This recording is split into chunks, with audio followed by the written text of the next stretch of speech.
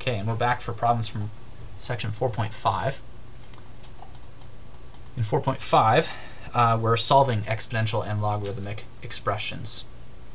So we're going to have some sort of equality. And the first one is an equality with logarithms. So we'll go ahead and start there. The first one, question 13, says,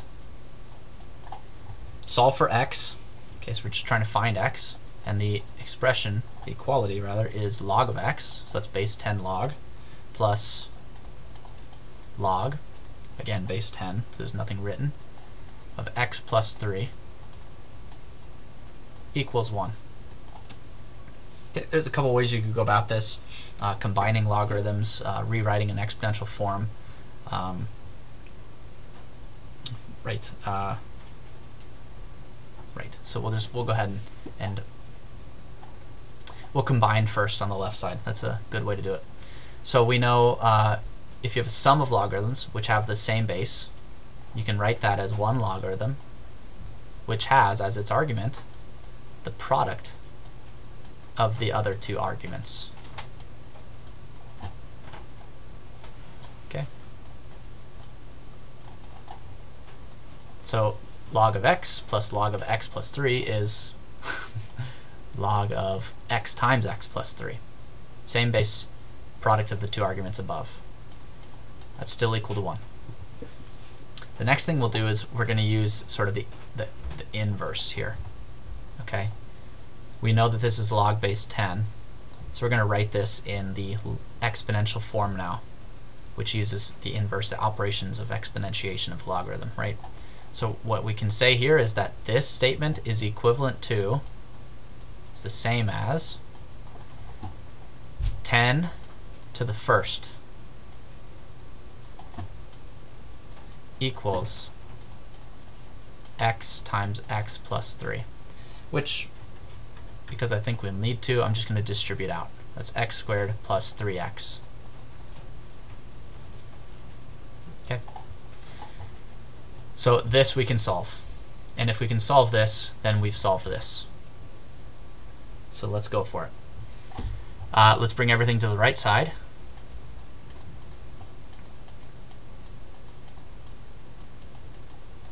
By subtracting the 10 over. Well, I think I can factor this. If I couldn't, I would go right to the quadratic formula. But I think I can factor this. So this would be x plus 5 times x minus 2. 5 times negative 2 is negative 10, and 5 minus 2 is positive 3. So that gives us a correct factorization here, which tells us by the zero product property that either x is negative 5 or x is 2. So are these valid solutions? Well, from the beginning, this one here says that x must be positive, and this one here says that x must be bigger than negative 3. Why? Because of the domains of these logarithms.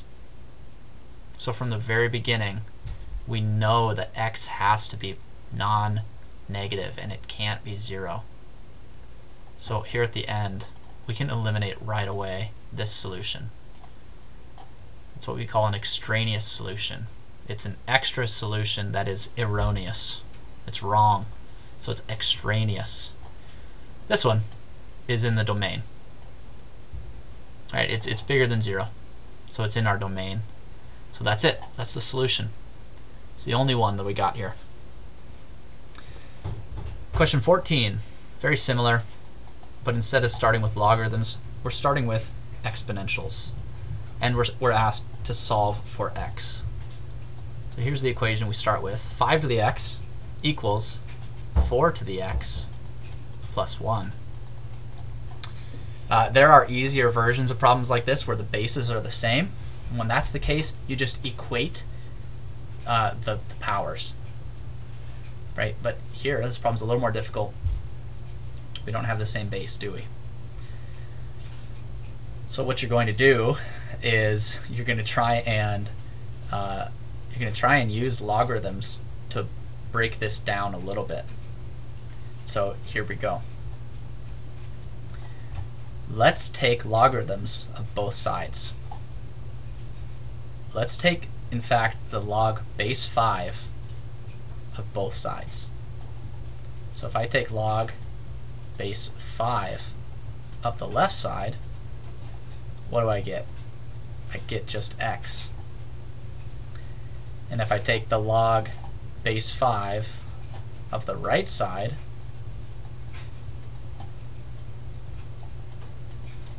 what do I get?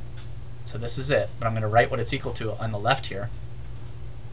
By the laws of logarithms, I can bring this x plus 1 down. So this is x plus 1 times the log base 5 of 4.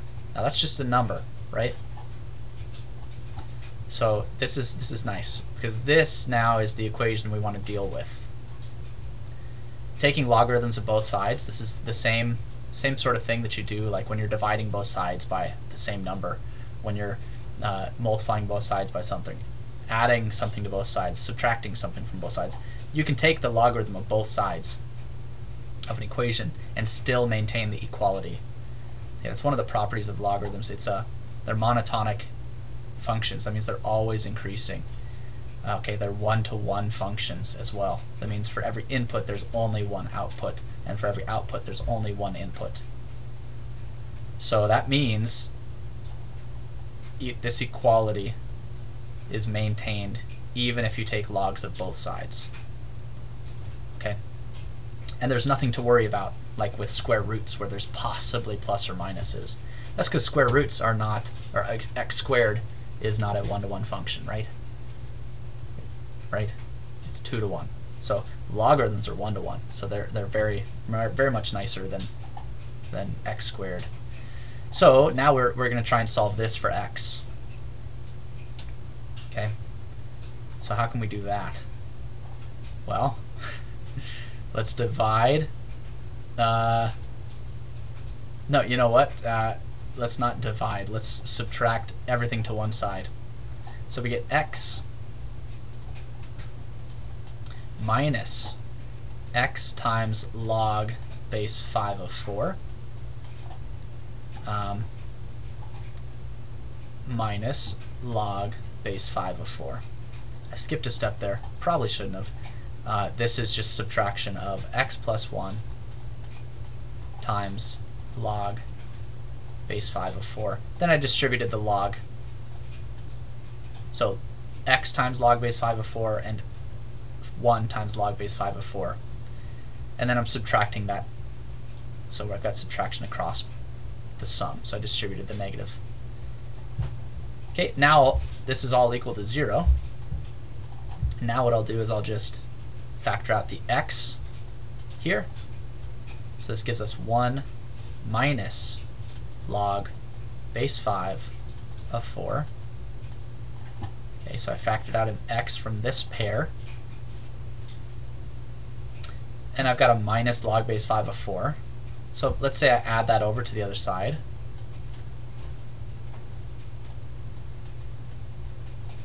Okay. And then from here, all I have to do is divide.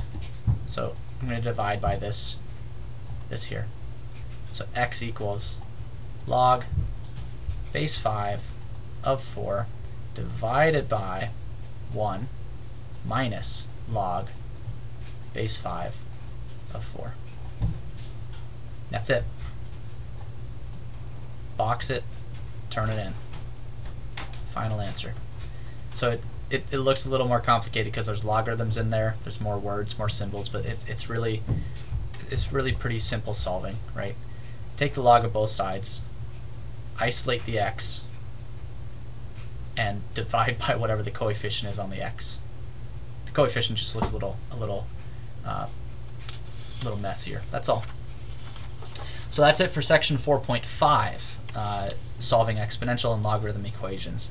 I'll be back in a few minutes for problems from section 5.1. So I hope that helped. I'll see you next time.